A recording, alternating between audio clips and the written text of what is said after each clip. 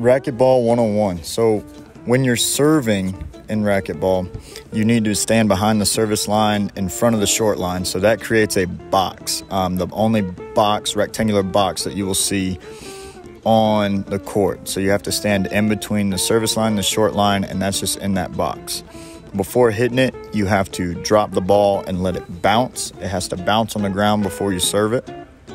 And once you do that, you hit the ball, and then it has to fly and travel in the air, hit off the front wall, and then come back over the rectangular box that you serve from. That back line is called the short line. It has to bounce over the short line. If it hits before the short line, then it is a fault, and then you will have to serve again. You're allowed one fault, and then you can serve again. After 2 faults, you switch the person that is serving. So also on the serve, it comes off the front wall, travels over the box, over the short line, and comes all the way back. It cannot hit the back wall in the air. So if it hits the back wall in the air, that is also a fault. You are, however, allowed to hit the front wall and a side wall as long as it does bounce in between the back wall and the short line. There is a dotted line on the court. That line refers to where the person receiving the serve has to stand behind. They can stand anywhere behind that line and cannot stand in front of that line.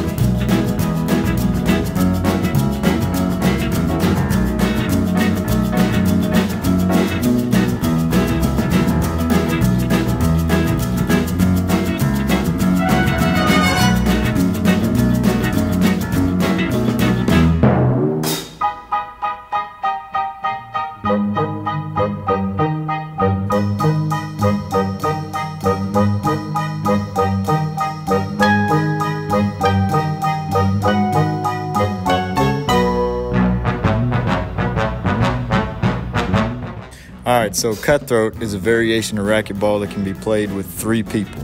The way it works is one person will still serve just as they did before, but 2 people will be behind the line receiving. The 2 people behind the line are on the same team, playing against the person who serves the ball, and they will rotate turns, hitting the ball each time. So the only way you can score a point is if you are serving the ball first, and you guys will continue to change and rotate servers in the same pattern once you get started.